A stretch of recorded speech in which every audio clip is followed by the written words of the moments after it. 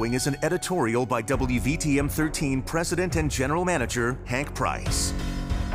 Earlier this week, we had a story on WVTM 13 that was so important, it deserves to be told again.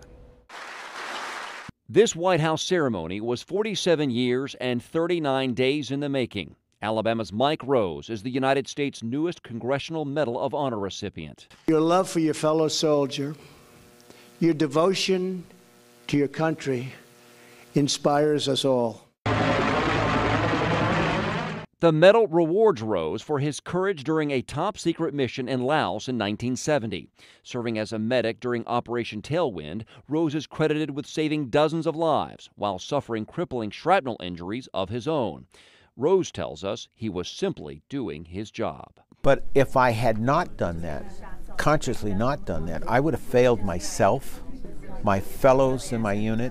I would have failed the Army. On the last day of the battle, Rose was thrown from a crashing helicopter, but he did not hesitate to crawl back to the burning aircraft to pull the wounded from the wreckage. So despite everything that you faced and the actions that you carried out, you don't consider yourself a hero? No, sir. The heroes are listed on that wall. Those 58,000, those are the real heroes. More than 800 Special Forces soldiers died on missions like his fighting in Vietnam. Rose said today's medal is for them. And they fought hard, and unfortunately a lot of them didn't come home. And this is a way to honor all their memories. And salute a 22-year-old medic who risked his own life to save so many others. This has been a WVTM 13 editorial.